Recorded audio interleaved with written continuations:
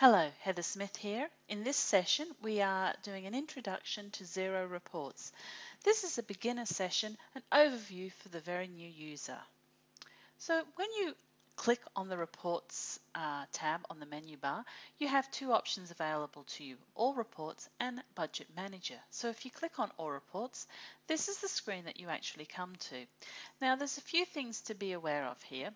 We have a few reports here, performance, cash reports, foreign currency reports, which would only be available to those who are on a large end scale package and can do multiple currency in Xero. Payroll reports, few payroll reports there. Those would only be available to Australian users who have payroll. There are a few payroll reports for other users. Position reports and detail reports.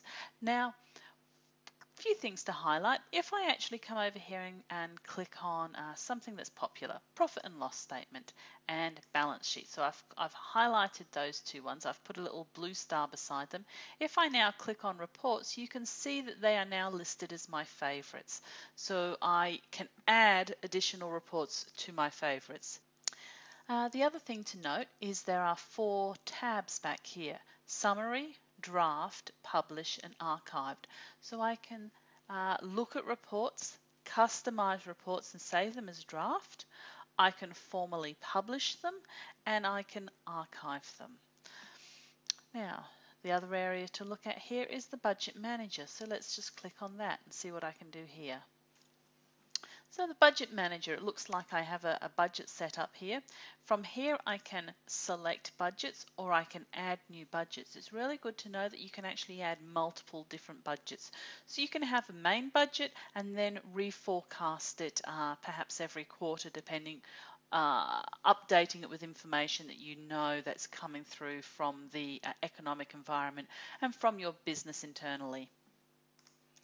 I've got start dates and the actuals. So if I actually want the actual real information for that period next to the budgeted information, and then allowing me how many periods I want, 3, 6, 12, 24. And I can click on update there to give myself the information there. Then I have the overall budget information here. This is kind of, if I click on wide view, this gives you opportunity actually to see wide view. And I can enter in my budgeted information here, and as I scroll down I have four options at the bottom. I can import information, I can export it, I can save it, and I can cancel it. Okay, so I'm just going to cancel that and back down to standard view. So I clicked wide view, standard view. There you have it. Very quick introduction to Xero's reports, the overview for the new user.